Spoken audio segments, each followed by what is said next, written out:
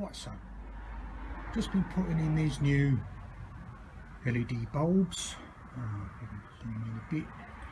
So this is these are from Classic Car LEDs, which seem quite good. Not the sort of thing I would get from Amazon, but they are seem to be custom made. So this is for the sidecar front light. This is called a warm white, rather than that horrible white you can normally get. So there you go. So that's that, and we'll see what it looks like with the lens on. I haven't done the indicators yet because they're quite expensive. I might do that later. Anyhow, so that's what it will look like when that's assembled. They do seem a bit brighter than the normal incandescent bulbs. We'll just move the camera, have a look at the back. So this one is zoom out a bit. Right. So this is the double filament. So this is stop and rear light.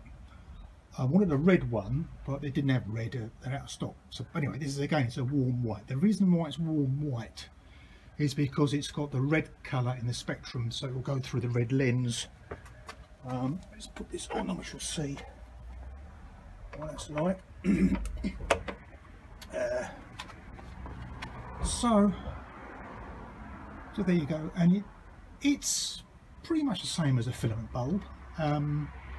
I'm putting these on the Bantams. I've got a BSA Bantam, and I've decided to put the LED lighting on that as well, and I've got these warm white ones on the Bantam, because they do work with the red lenses. If it's pure, that hard white, it just doesn't come through the red filter.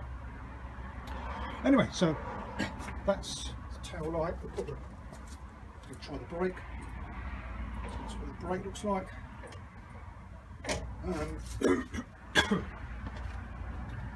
Move over to the other side. This is the rear of the bike. We've got two bulbs here, of course. We've got a BA9S